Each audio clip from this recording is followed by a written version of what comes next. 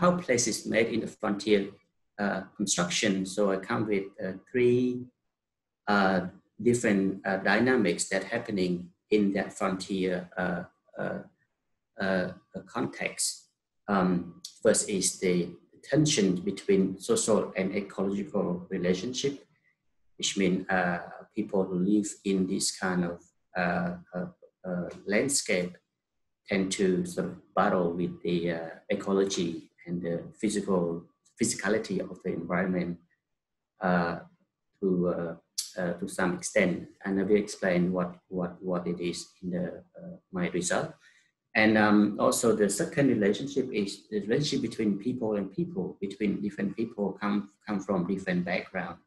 And in the frontier context, I look at the people who come from a post-conflict context. I look at the people who come from a political history, political background, and mostly I focus on the background of the people who were former Khmer Rouge and the new people who moved into the place. And the third one is the relationship between people and the state. As mentioned earlier, there's a lot of idealization of that place should be for conservation or for development. Therefore, a lot of different boundary that was imposed from the tops, and which is confine local space in a certain way. So that dynamic also create another form of tension between people and space. So move on to the history of the new frontier. What does the new frontier look like in Cambodia, and who are interacting with this kind of frontier? So Cambodia history, I would start from the 70s, early 70s, when the Khmer Rouge revolution begins. And at the same time, there was there's two kind of battles that affect how the people move. So there was from the east, 70 to 75 in the east, and the northeast and southeast, eastern part of Cambodia was bombed by the American troops, and the other part of the country was gradually taken control by the Khmer Rouge, and people was moving to the city, so they leave their lands and they leave their home. Then that's when the beginning of how relationship between people and lands start to be shaken. And then in the 75 to 79, the Khmer Rouge regime took over the whole countries and pushed people back into the rural area, but not back home, but more from the back out of the city, back to the rural area, but in different locations as shown in the map on the right-hand side. And then after the Khmer Rouge regime finished in 79, and the whole forest area of the country will become the battle zones between the Vietnamese troops and other resistant groups. There was still sort of fighting, even the regime finished, but the war not yet finished. And then during that time, so the Vietnamese troops come to Cambodia, sort of kick the Khmer Rouge out of the city and back, and then a lot of them moved to the Thai borders, and then but the forest in between become the place where the conflicts happens. A lot of civilians people were mobilized from the central part of Cambodia to the forest area and to help the Vietnamese troops fight with the Khmer Rouge. What's so-called the K5 movement. I wouldn't go into detail on that. And the Khmer Rouge, a lot of the Khmer Rouge troop families was also not living in the forest, but they were living along the Thai borders or in the refugee camp, seeking support also from the UN.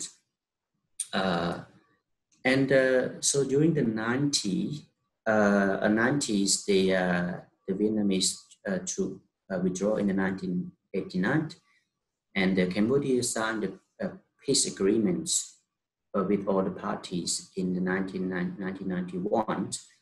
But the war wasn't finished just yet. The Khmer Rouge withdrew from the election in 1993, organized by the UN. And through that withdrawals, they so in 1991 they thought it was a peace, and they went back home. And then in between that, they noticed that they couldn't integrate, and they withdraw, and then they went back to the forest. But then back then they couldn't go to Thailand on the border. They was settling along the Thai borders, as you can see in the maps here on the map here, all the yellow with the Khmer Rouge stronghold that was established right along the Thai borders, but primarily so that if anything happened, they could go to Thailand seeking support or escape. And also there's a lot of resources like logs and gemstone along those areas, so that they can support themselves and to fight back against the central government. And due to this kind of availability of the resources, the war continued for another decades until late 1990s. So this is also not from the Khmer Rouge, also the central government also use a lot of resources, and for us in particular, look at the map here, there's a lot of logging concession with grant all across the countries at that times. From the war finished in the late 1990s, so there was a big clash in the 1997, and which also forced the Khmer Rouge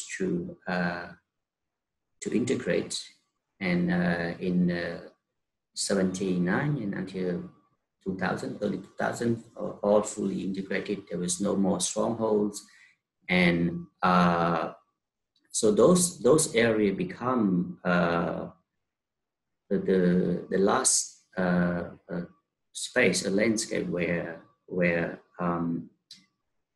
resources are available, and also it started to open up, and a lot of activities such as conservation activities also began to enforce. In the 1990s, they couldn't do anything with those places because they were occupied by the Khmer Rouge, and then when it opened up, development and conservation start to sort of come into those places at the same time. And look at the map here, the whole country is kind of bounded by either conservation or development. Most of them are forested area, and some of those are former battle zones.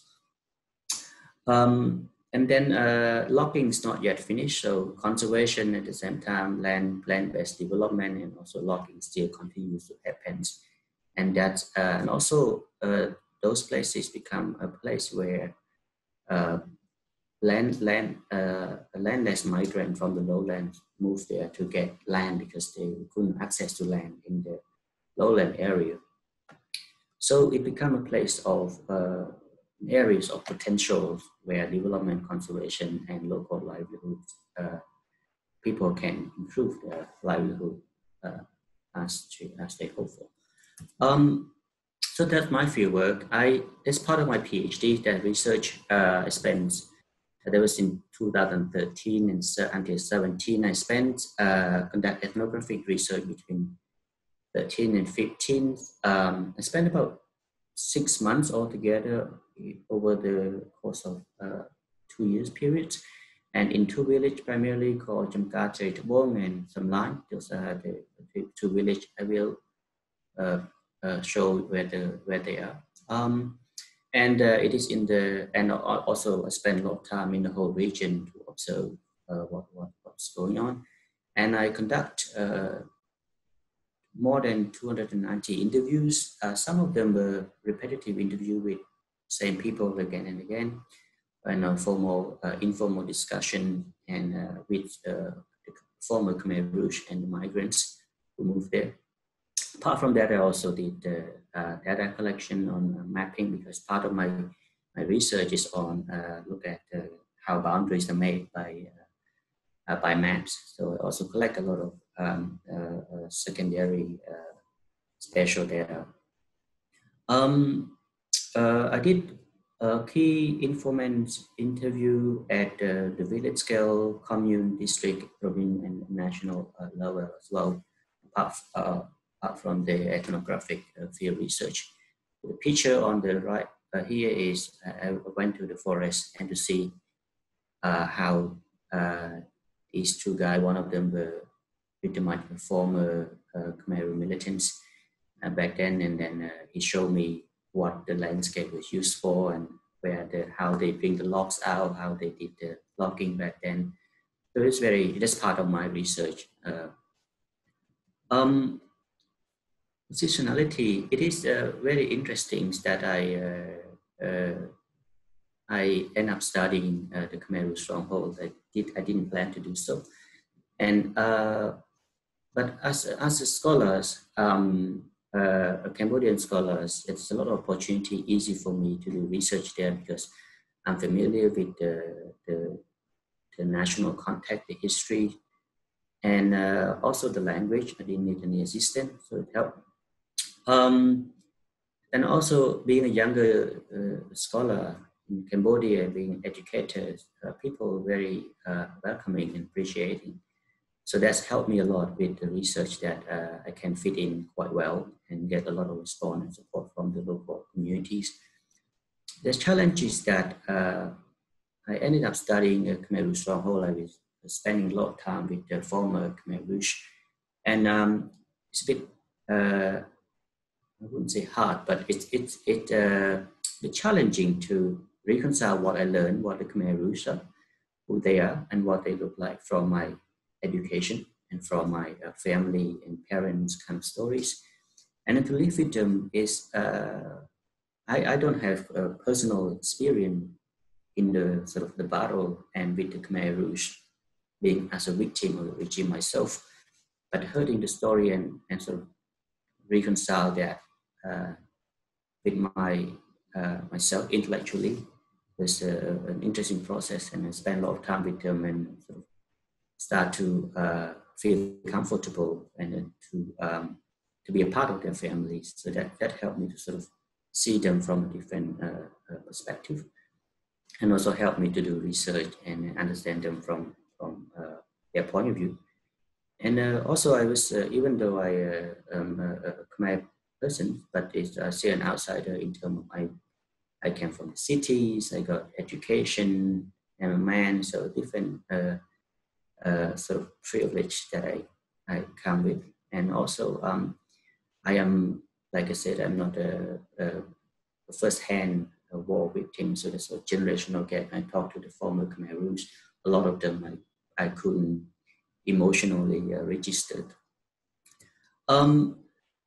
So this is my side of research. So it is in the Northwest Cardamom. I see in the maps here, you see in the Western Cambodia, there's a red circle here. That's where it is, near the Thai borders, but not on the Thai border. It's about 20-30 kilometers inside the Cambodian territories. And in the 1980s, there was the battle zones there. And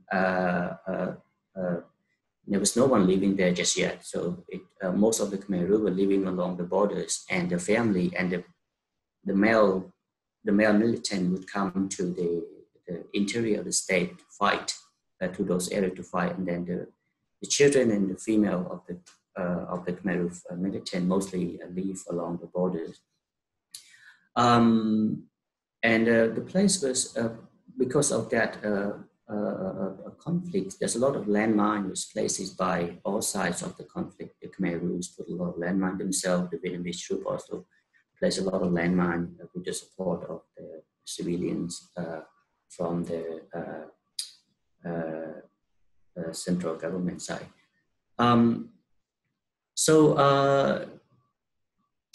During the peace agreements, in the 1991, the Khmer Rouge decided to withdraw, so they didn't join the elections. And like I mentioned earlier, in the 1991, they thought they were peace. They moved from the border back to their hometown, and or somewhere they can live with the broader society. But they couldn't, so that the Khmer Rouge decided to move back to the forest, but still along the edge of the Thai borders, near Thai borders, so that they can trade wood and also seek refuge if intensive floods happen like they did in the 80s.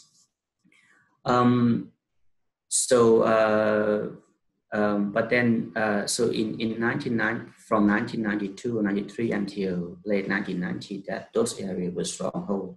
So all the Khmer Rouge family, children and militant were settling along the borders,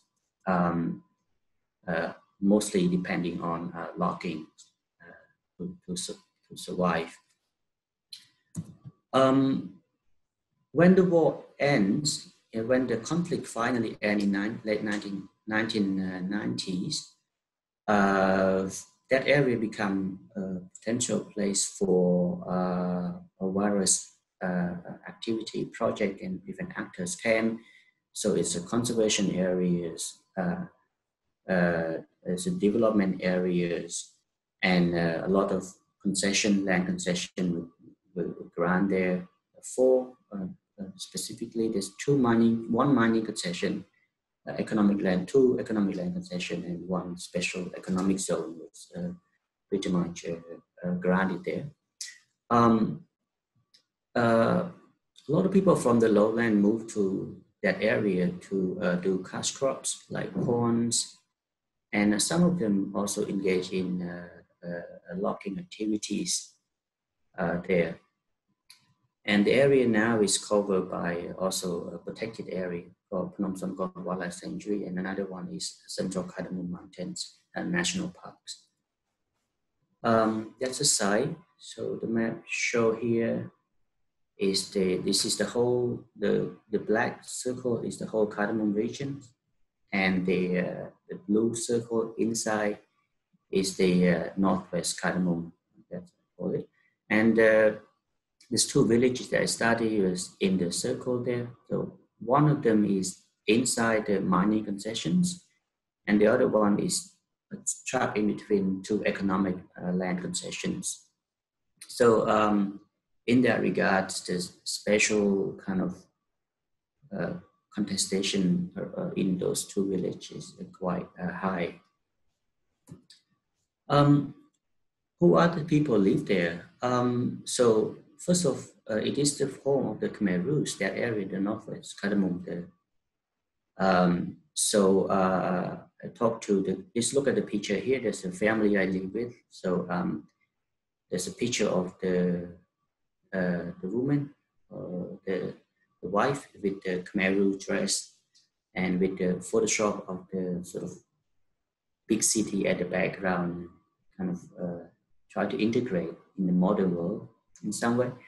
So it's a place where they can access to land and resources. I got a quote from the man in the photo here. He told me about what Pol Pot told him in the 1991 why land is important to survive.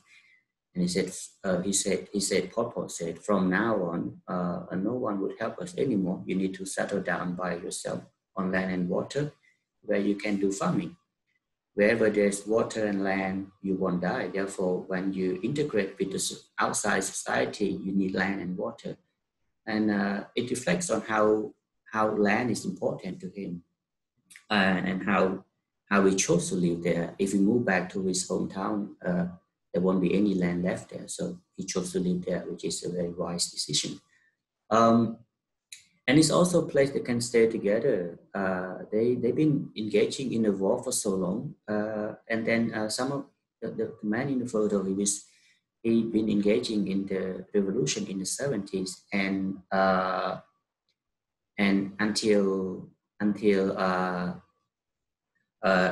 then he what he know of, people he know of was other Khmer Rouge people in his, the Khmer Rouge people that joined the war with him. So that's a woman also said that she never experienced anything else beside those areas. So she's wife is 60 years old, and as a former Khmer Rouge member, chose to settle in permanently in Phnom because for her it was the only place she and her family were familiar with. She had never been back to her hometown in Svay Riam or seen her family since joining the Khmer Rouge in 1975. She doesn't know if any of her family is still alive or even what her hometown is currently called. So she pretty much, that's what she knows of, and that's what she can live in.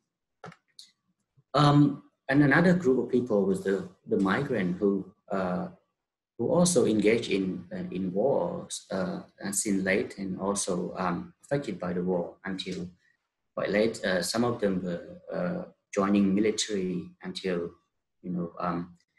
1990s, and when they come back home, finish the military duties, all the lands are gone, they couldn't have land.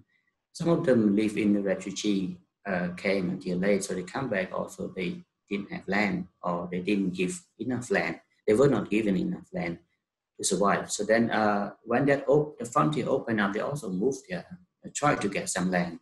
It's the hope of having some permanent place and owning the lands to secure their life of themselves and also their children. And so a lot of people said, a lot of new migrants frequently use the term they domne, mean free land or unused land or pretty much wasteland, or they pray to refer, or woodland refer to that area where they move into. So it's a story of this guy who moved there. He said, my hometown is in Kamchai district, Prey province. At that time, the government mobilized young men to serve in military, therefore I was obligated to join. Since then, I have left my hometown, living mobile life from camp to camp, depending on my military assignment. I went to visit my hometown after I had left 20 years. Many people I know of had already passed away. Young people don't know me. And also the land's gone, so he couldn't get any land back then. So he decided to move back and then find a place where he can get lands.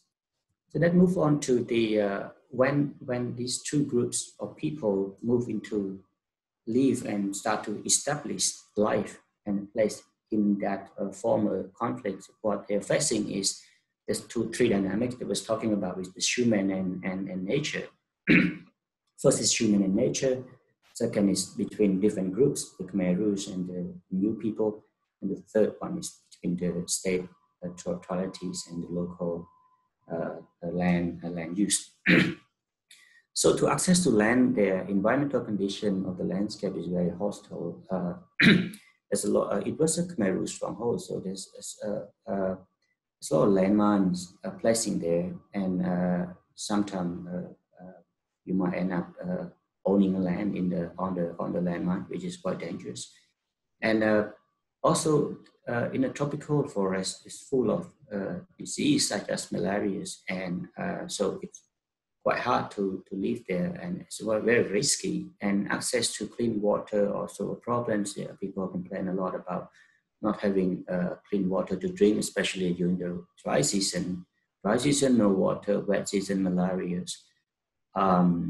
Yeah, so it's a lot of challenges. Also, that's to get land there, they have to clear forest, and it takes a lot of labors, especially for the poor migrants who already struggle with their livelihood. They didn't come with a lot of money, so they spend all the labor on cutting forests and to get land, which is quite also another form of risk they have to take.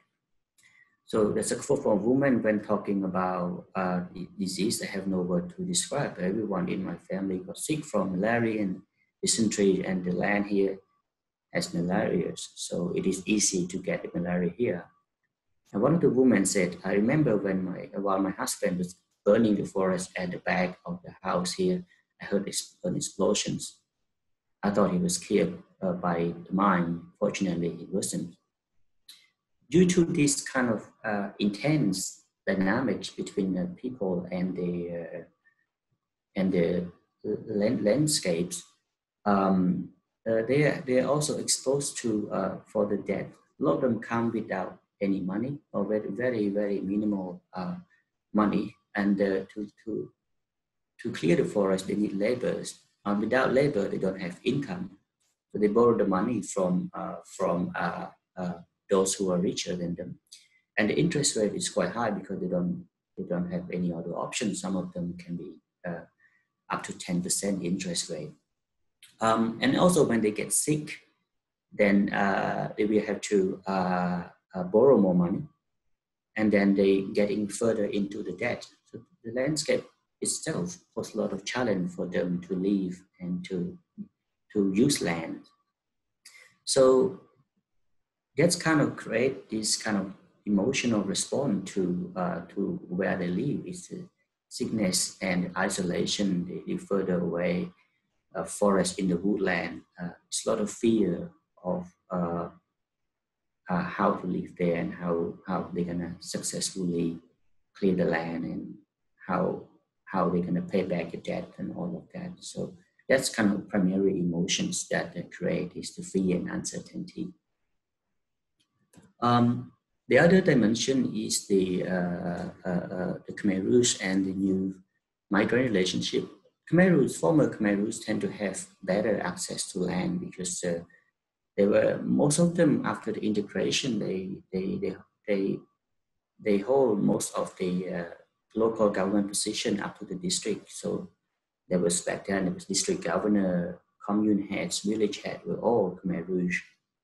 It changed now, but back then there was just a lot of Khmer Rouge on the high position of the local government.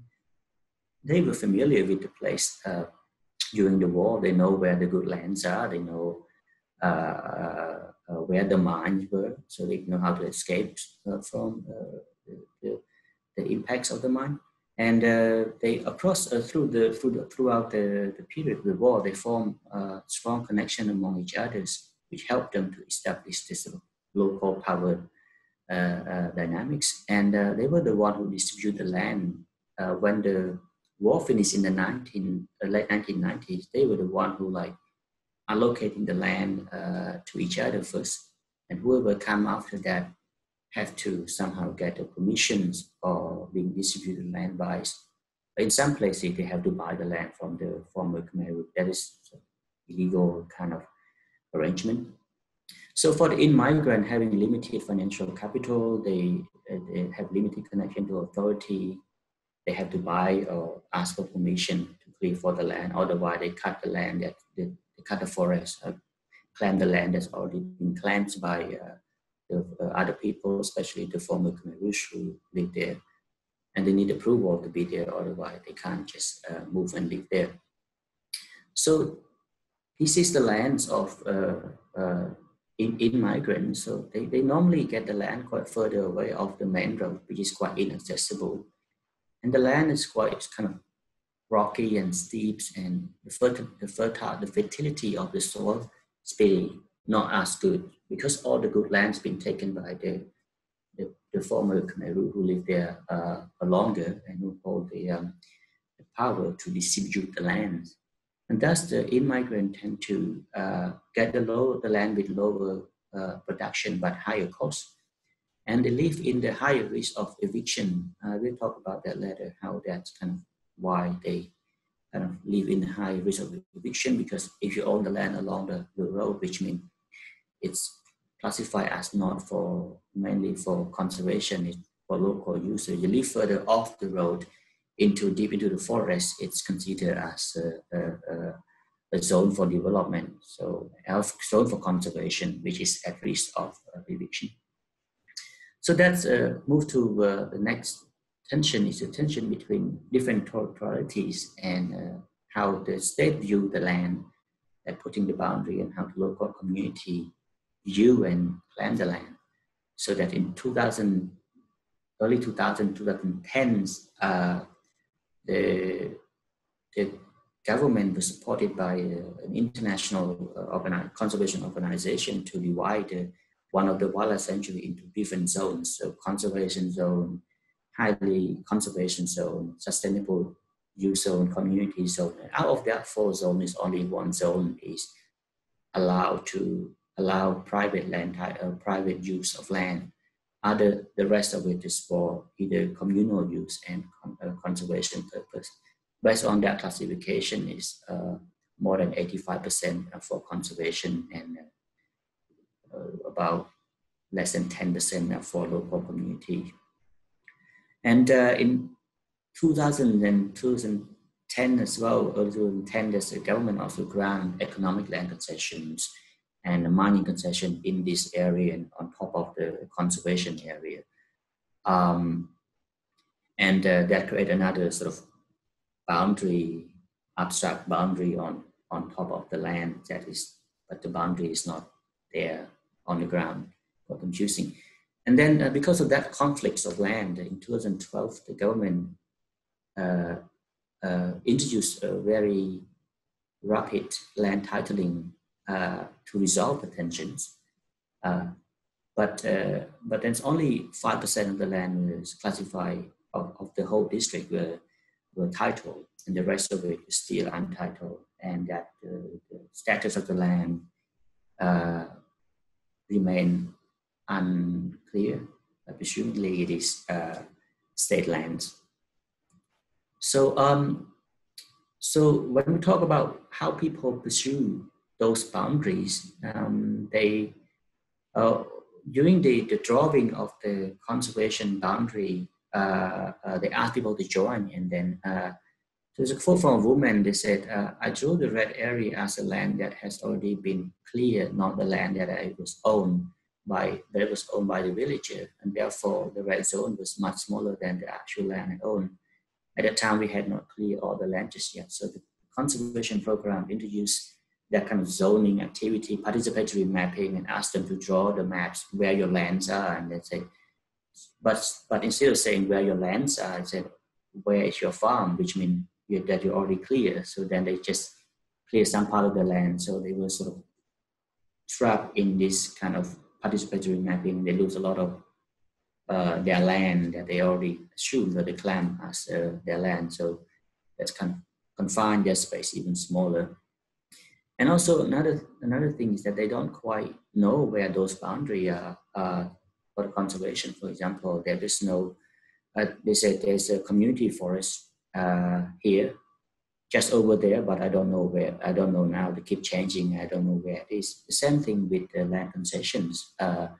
People don't tend to know very clear where those boundaries are. It is not really clear where the community land is. I think it is a place where they already clear the land. The people who lost the land to the company didn't have any idea that their land is inside the company's area until the land was taken by the company. That's a participant talk about the economic land concession. The other one is about the mining concession. Is I heard they said that there was the mining concession was in Oakton, second area, but I'm not sure exactly where, from where to where, and how big it is. I heard that from the student back then.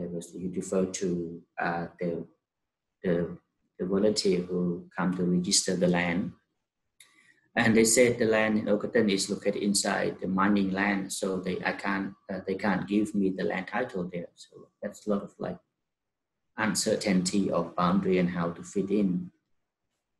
So then, in order to get the land and secure the land legally, and the land they have to be, first of all, the person themselves who live there have to be recognized by a local authority.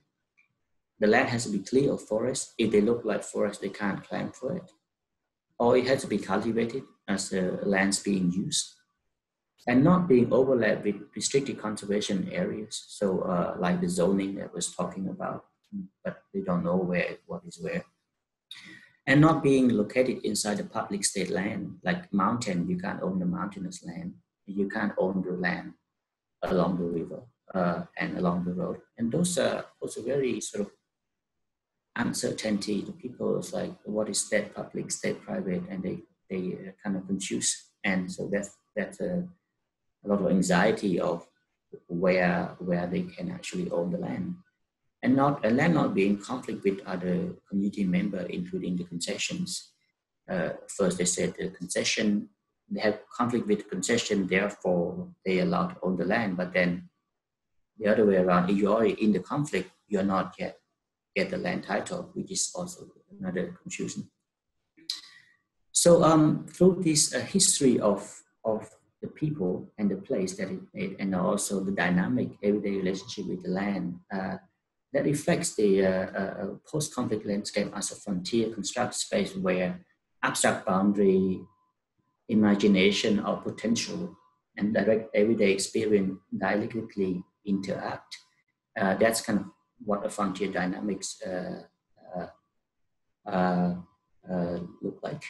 And a place that produced through these dynamics is based around the fear and uncertainty, particularly in relation to land access. So this is the last quote. There's also there's a woman I met. She said, there are also many other who go there and clear for land. My son saw other people went there to clear the land. So he and his brother-in-law and other friend, they all were new migrant nearby, want to give themselves a chance to get some land. Living here, if you're there, you have land. If you don't there, you have nothing. There's a woman who moved there and looking for land. And that her son was sort of, there's an area there's no one used yet. We can go and clear for the land there. And hopefully we own it. So let's go there. And then a few months after that, I went to see her again. She said, we heard there's some rich people and powerful people already claim the lands there, so we might not be able to own the land, even though we clear for it. I don't think we will own the land. I just told my son not to waste time and labor doing that. Selling labor in the farm should be enough for us to survive. That is enough for us. Which means that sort of that uncertainty, that history of the person, the identity they bring with, reinforce their imagination, reinforce the power relation that they have with land, territoriality, uncertainties of living in that kind of environment and place. The conclusion is that these dynamics of a placemaking, the real layers of social-spatial relations, which at the local level are being shaped by economic and political change beyond the localities. The local power dynamic, local identity, authorities that define how people access to land are a product of a long national and regional political history. So my studies is contribute to the discussion of frontier proposed by the political ecologists, how to understand frontiers, and I propose these kind of three dynamics and also look at the history as a time dimension into it. In the post-conflict, new actor and territory involved construction of frontiers are not formed by the global and regional capital relation, but it's also a national and local political history that should be taken into account when the frontier dynamic is studied. So the study also offers an alternative approach to placemaking and complex land resource contestation in the post-conflict region, also in Southeast Asia. I would finish my presentation here and thank for listening. And any question, welcome.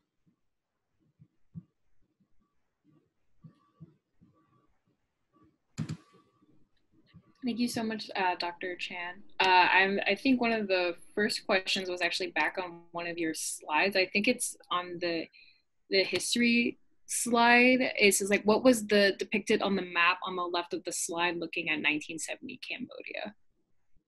This one? This one? I think yes. So, yes. Which one? Which map are you talking about? Yeah, yes, that one. It's the one on the left, and I guess they're wondering what, like, the purple and the purple is the bomb, the bombs that bombed by the American troops. That was all the area that the bomb that were dropped in the country in the 70s, 75, early 70s. They're sort of showing where the bombs were, and those areas was very unsafe. That's why it's for people to move to the city. Yeah, I remember it was called Operation Menu, I think.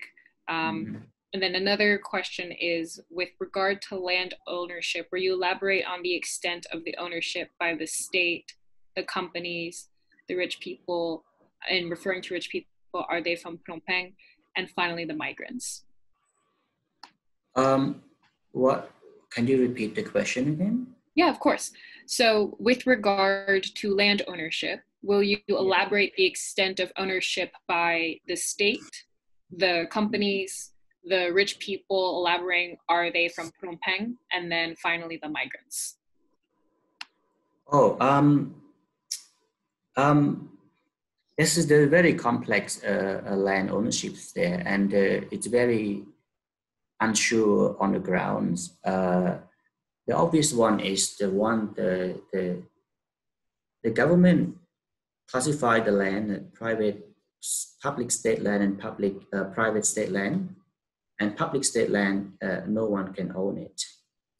But private state land, the state can grant it to the companies, and also grant to the people for private use. But those are not, it's a protected area, and it's not very clear there. And the zoning purpose, because the protected area is a whole as a public state land, but then between state land, they have to divide between state public and state private. I think the zoning purpose is to sort of divide those land, and then it has to be classified as state private to be registered.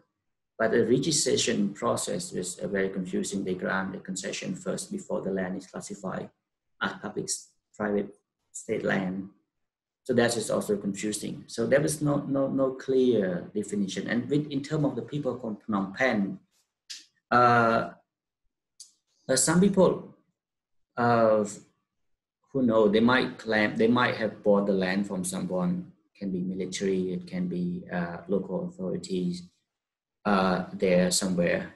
And then they said they assume it's their land, but they haven't done anything with it. But the local people don't see it, especially the migrant who came from the outside, get no clue who own the lands where, and unless they get to know the local authority, and the local authority sometimes they don't even know. So there's a sort of different layers of land claims there that hard to know who own the land where, and there's a power dynamic that happens beyond what the local community can know, or even the researcher can know what land owned by whom. Thank you, Professor Chann, Dr. Chann. And the next question is from Thamar Official. And the question is, well, thank you for a wonderful talk. Could you tell us a bit about the pre-1970s and even pre-colonial ideas about land ownership? How did the colonial period change the ideas about land, and did the Khmer Rouge overtly overturn this? So the question again, the pre-colonial? Could you tell us a bit about the pre-1970 and pre-colonial ideas about land ownership, and so how that could have changed? Before the colonials happened, the land owned by the king. And but back then, the people live separate, far away from the king, so that they used the land, but there was no sense of, I think, like a land ownership in the sense of boundary, like putting a clear boundary of who owned the land where. And so that's in general, all lands owned by the kings. The king owned the land, and but then there was no clear private ownership of who owned the land where. There is no this kind of, that's what I know of. And then the colonial introduced this sort of Western modern concept of land ownership by putting the boundaries, and primarily to collect tax.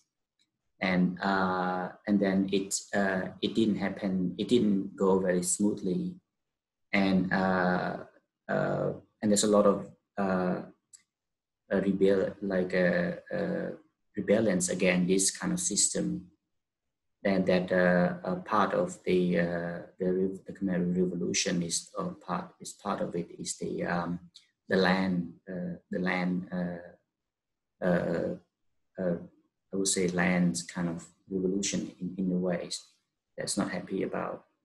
There's an accumulation of the land among the rich and the minority powerful is quite high, and the poor getting less and less land. Yeah, that's to answer the question. Yes, I'm gonna go actually to the next question. I'm gonna go for Miriam, because for some reason I noticed that she posted it at like 8:57, but for some reason it showed up as 8:59. I don't know what happened with that. It's like jumped forward in time, but I'm gonna go to your question first. So and it's very related to what you were discussing right now. Yeah, the Zoom's messing with us. But so her question is, I'm sorry if you discussed this already, but I am wondering whether this area is a frontier before 1970, and I guess that you touched upon it kind of by explaining the actual legal implications that it was owned by the king. And is this an area, as in the area that you discussed pre-1970, an area where ethnic Khmer lived already? Did ethnic minorities live there? Or did Uyghur Wang even exist as a settlement before the 1970s? Yeah, the whole Cardamom Mountain region were lived by different indigenous tribes, and some places highly clearly marked where they were. But based on my research village, I couldn't find any evidence that there was indigenous people living in those two villages. But other area, other part of the region, there were indigenous communities live there. I'm not suggesting that frontier is an absolute space. It's a constructed space, and my research as well is to see how it is constructed, and it wasn't a frontiers back then, but there's some evidence that logging happens. It already happened back then, but to some extent, I don't know. Thank you. The next question will be from Shorna Alred, and it's slightly different direction where the question takes us. So the question is, thank you very much for your presentation. Could you share thoughts on how you see social-spatial relationship being shaped by climate change and resource conflict that arises from that? For example, the battle over the control of water resources.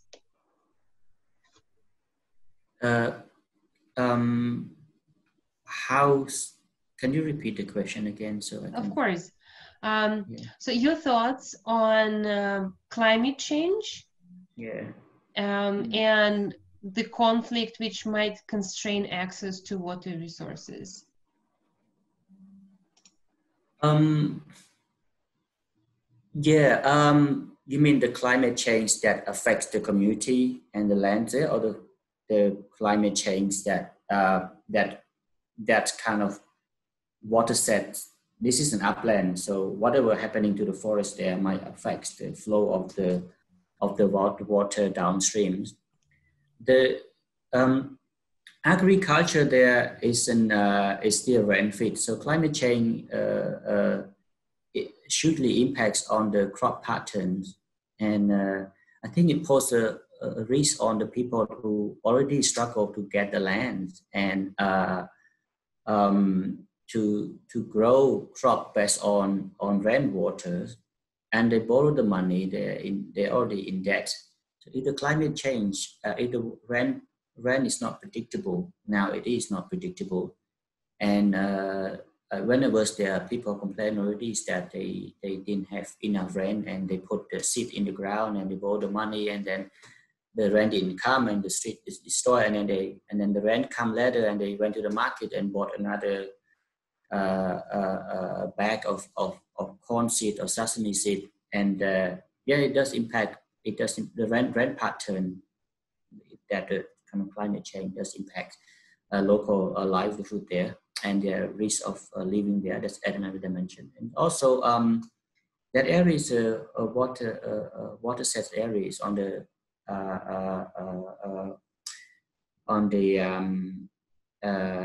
upper part of the catchment. So deforestation and land use there do affect the flow of the water on the tributary to the Tonle Sap, and the farmers who live down there who depend on rice farming. Yeah. Thank you for that. Yeah, it's very complicated, obviously, with the whole water climate change relation, especially with Cambodia being still a very agrarian economy. But the next question is one that I'm actually very interested in too. It's from Professor Jenny Goldstein, and she's wondering if you can elaborate more on the former Khmer Rouge in Cambodia today. Does everyone know who they are? Are they not publicly acknowledged, or are they public about their involvement with the Khmer Rouge? First of all, they know who they are. They're not openly talk about it, but if you go there to those regions, they call themselves former militants, and you kind of assume that you know that they were most of them were Khmer Rouge militants.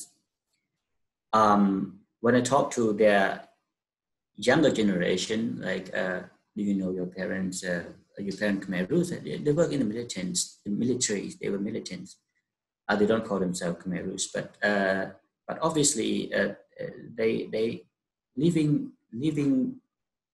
being in that kind of area. I don't think they feel ashamed or hide that they were former Khmer Rouge. But I think when they leave those places, they would have to be very careful how they articulate themselves. And normally, they just said I was militant, or not having to say Khmer Rouge, just militant. And so that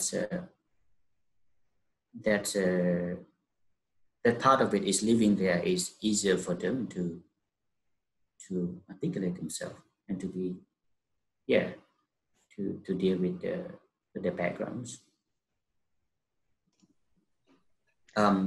Do I answer the questions?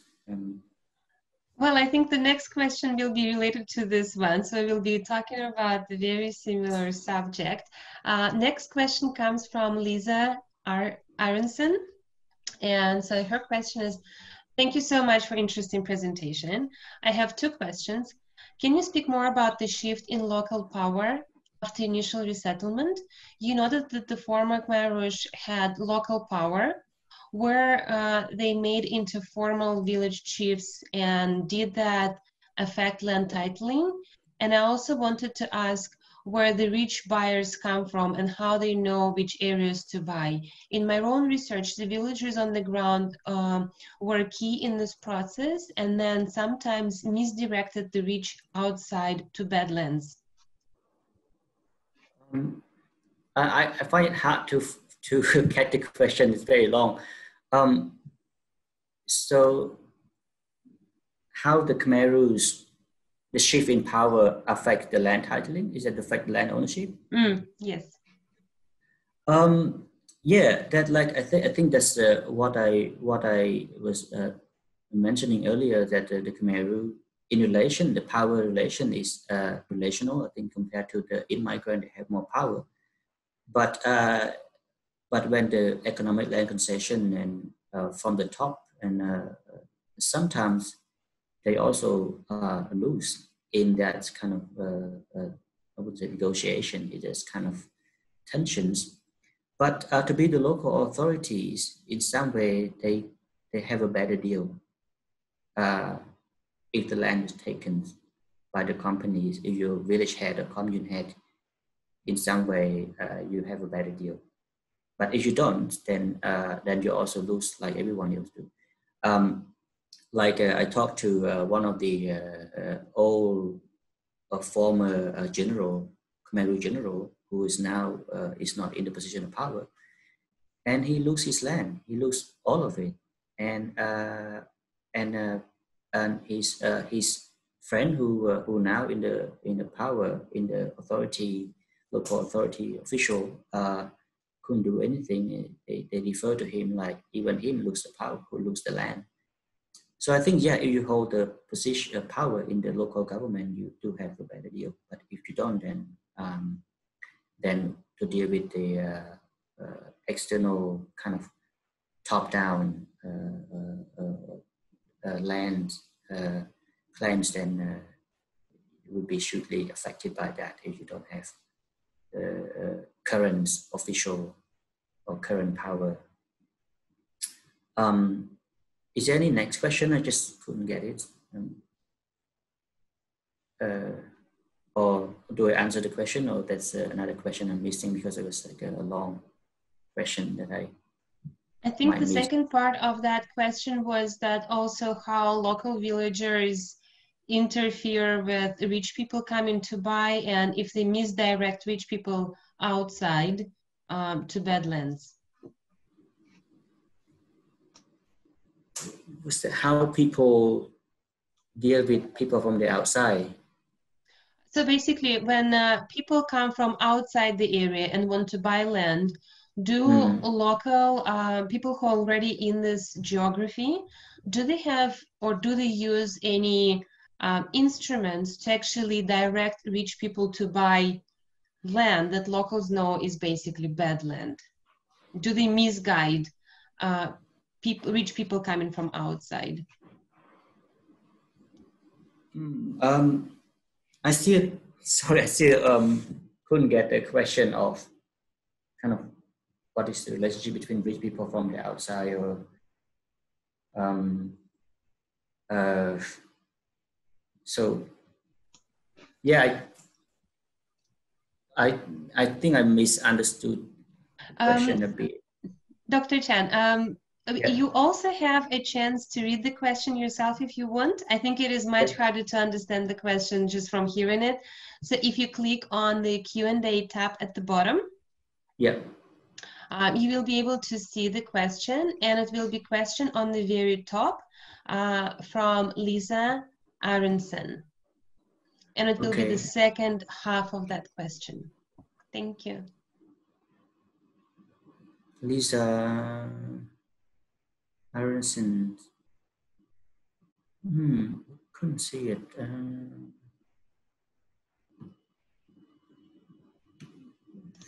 I could not find it. Maybe I kind of. Let me just check. Do you have the access to Q&A? Can you click on that and it opens in a window? I just access to the oh yeah, Q&A. Okay, right. Okay, you have a question. You have noted that the former Khmer and the local power they made into a former village. And I also want to ask whether the rich buyer come from and how they know which area to buy. And in my own research, the villager of the ground were key in the process, and they sometimes misdirected the rich outside to badland. I don't know much about the land deals. About the rich people from the outside, sometimes they come to the local authorities and to buy lands, and the local authority who live there know to some extent within the local community who already claimed the lands where, and they would direct them to go there. But sometimes the land claimed from the top that the local authority might have no ideas that who already claimed the lands there. They might also get into conflicts. But I don't think local authority can guarantee that that's kind of conflict. You buy the land cheap and you might have to take your own risk in that way. I didn't go very detailed on that kind of dynamic. So I couldn't say much about that. Where is there a complicated topic when you think about so many landowners like coming into this? Yeah, so many layers of it, and the next question actually plays into something that I was kind of wondering too, with, you know, obviously like Cambodian land law first came in like 2001, and then they started changing it where it's like you could have economic land acquisitions. Now that's not even allowed anymore. So the next question kind of plays on this ambiguity. It's from Nathan, and it says, having poorly defined land use borders, do you think that this is a deliberate strategy of the government so that there can be flexibility in the future with land use decision making and allocation, and in order to suit the government's future interests? The land titling? Yeah. What was it? Sorry. The question is like, because there's so much ambiguity when it comes to the government and land titling, and it's also, they change it all the time with new land laws and what's allowed and what's not allowed. Do you think this is deliberate by the government? It's deliberate that they want to keep it sort of unsure and ambiguous so that they can exercise their own interests in the future?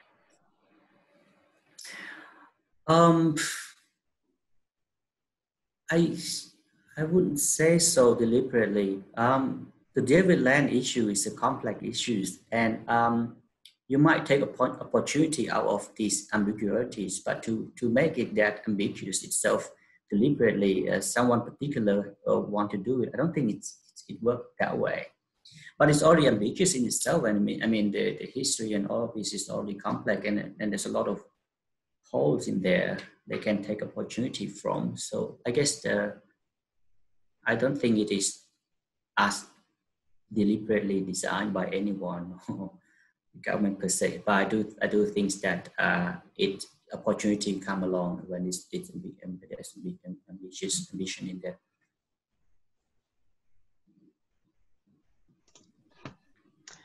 Thank you.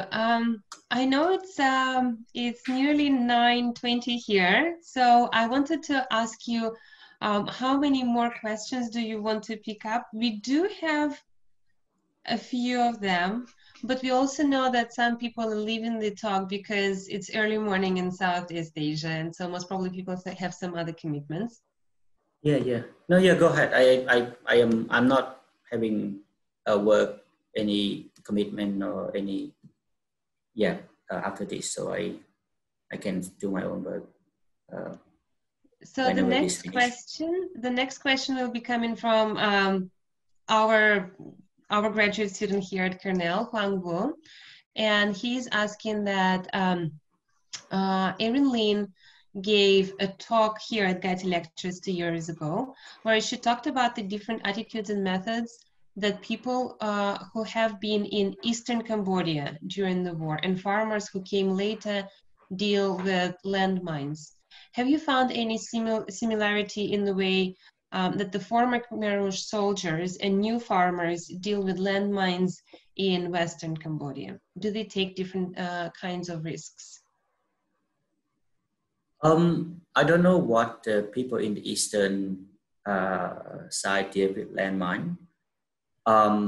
In my case, the former Khmer Rouge, right after the integration, the government grant a new district there, and they had to form a new district center called Viewang Pramau, and then they had to clear out the access to that district, and they were manually took the mines out with knife and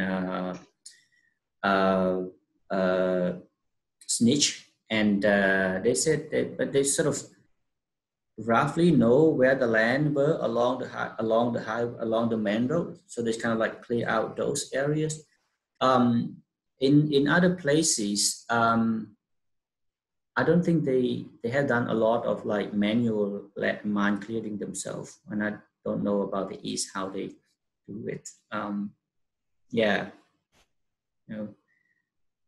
There's some places still mines still there, and they said we haven't used this land yet. There are mines there. So. Thank you for that. So the next question comes from, I'm so sorry if I butcher your name, Napa Kado, and it's, thank you so much for your presentation, Sopheak. I'm wondering if there's any dynamics or conflicts of land ownership taking place in the area with the new Chinese immigrants recently coming into the country, and I guess this kind of touches into some Chinese FDI, which is a point of contention, I understand, for this area and the country in general. By the time I did my research, sorry, Dr. Chann.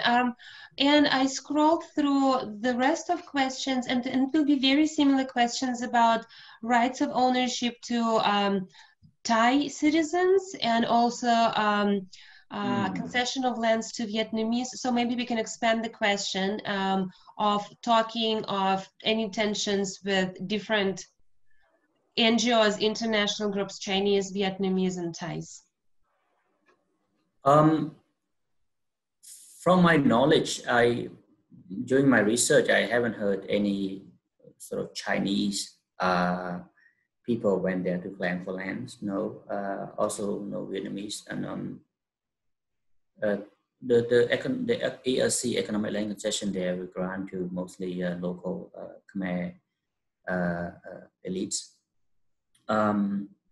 Thai, no, I didn't see any Thai people also come to buy land there, particularly in my cases, in the two village studies.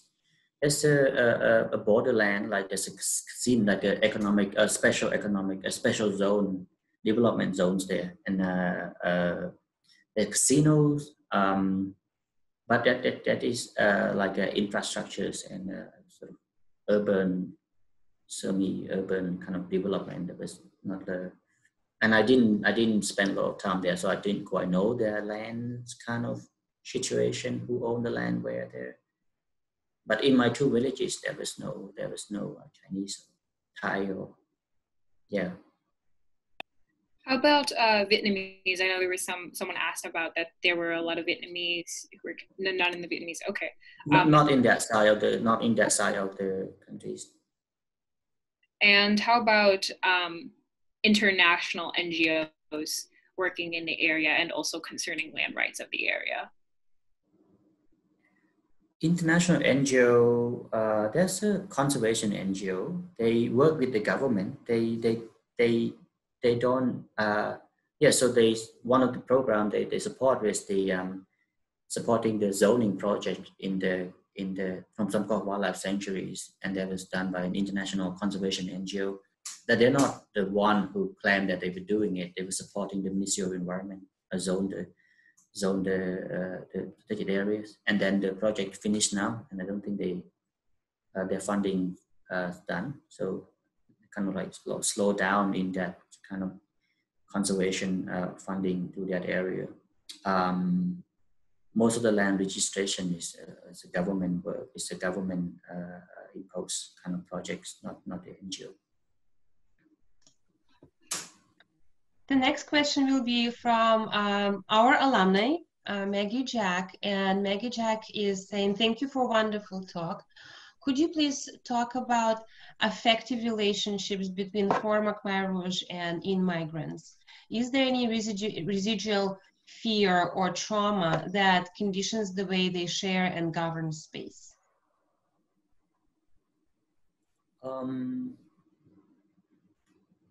I still kind of don't really get the question. Is that the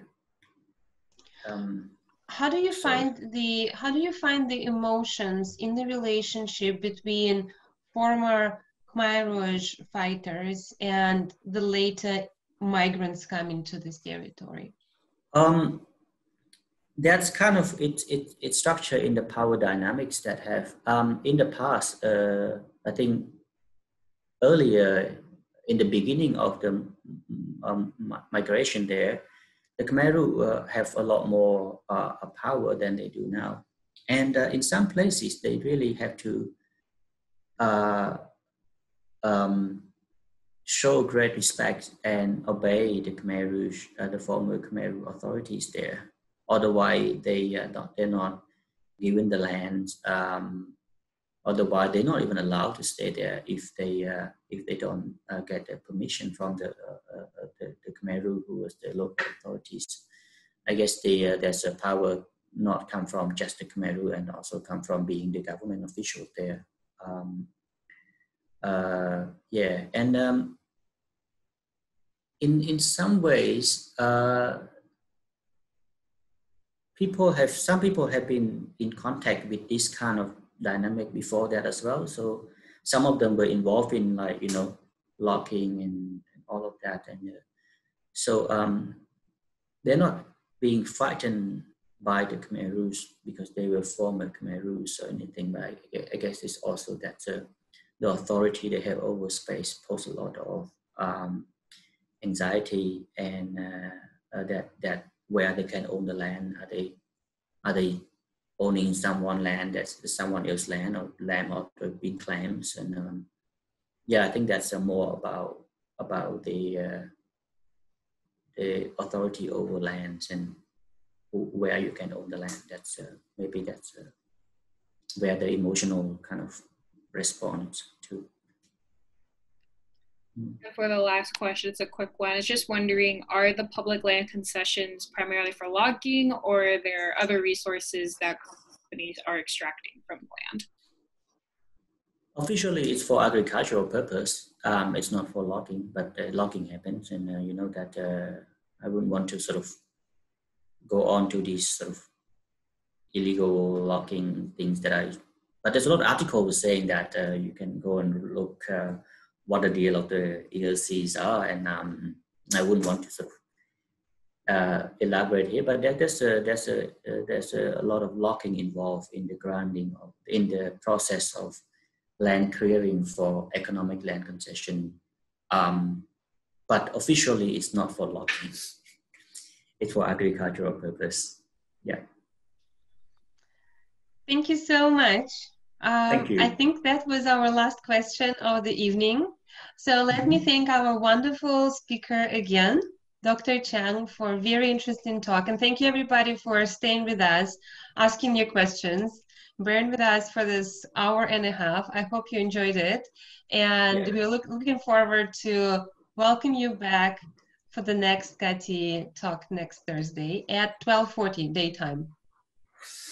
Okay, good to meet you. Have a good one. Bye-bye.